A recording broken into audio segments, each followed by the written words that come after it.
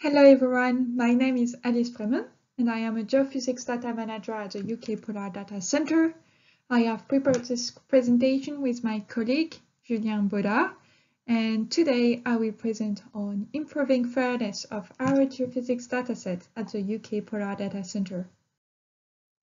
The UK Polar Data Centre is a long-term repository for polar and cryospheric data.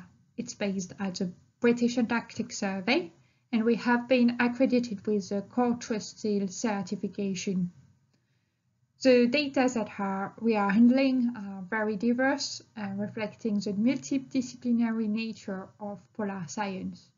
We are handling marine, biological, space weather, geophysics, ozone and meteorological data, as well as physical samples.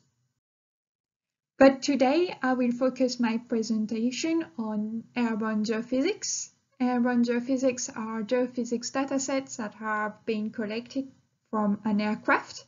So you have an image of the Twin Otter on the left. This is the main aircraft that is used by the British Antarctic Survey to collect aerogeophysics data. So we are collecting mainly aerogravity data that are used to map changes in crystal thickness, aeromagnetics data that are used to determine the Earth's magnetic field and its anomalies, as well as radar data that are used to determine ice thickness in polar regions. All these data are crucial because they contribute directly to our understanding of the sea level rise potential of the Antarctic Ice Sheet. So that's why it's very important for us to improve findability, accessibility, interoperability, and reuse of these airborne geophysics datasets. So in 2020, to improve findability of this dataset, we published bed elevation pics for 14 airborne radar surveys. And you can see on the map on the right the data coverage that it represents. This is in addition to over 30 of airborne gravity and magnetics datasets over Antarctica. And for each dataset that we are publishing, we are assigning and describing the data with an ESO metadata, and we indexed all the data in our data catalog.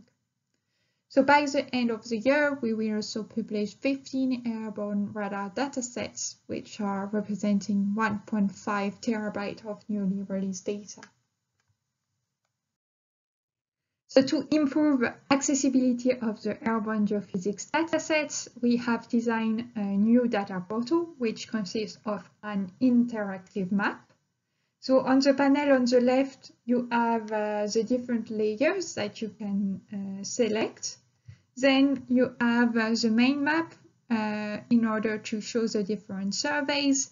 And when you click on a specific survey, you can have relevant information about the campaign. So for instance, on this particular panel, you can have an image of the radar survey, have a direct link to the metadata via the DOI, or download the data using standard protocols. So to improve interoperability of the data, we made sure to use standard format. So the aeromagnetic data, aerogravity and bed elevation pics are stored as CSV or ASCII files. The radar data are stored as both SegWit and NetCDF. And we also created quick look images for each file so that the user can have a quick look at the data before downloading them.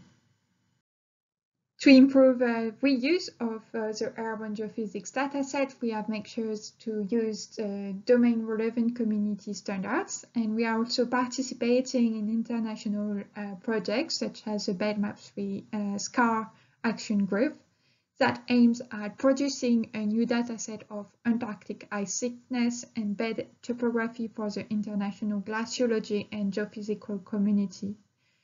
The expected release date is beginning of 2022.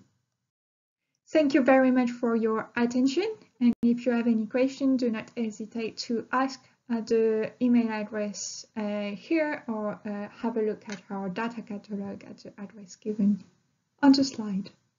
Bye!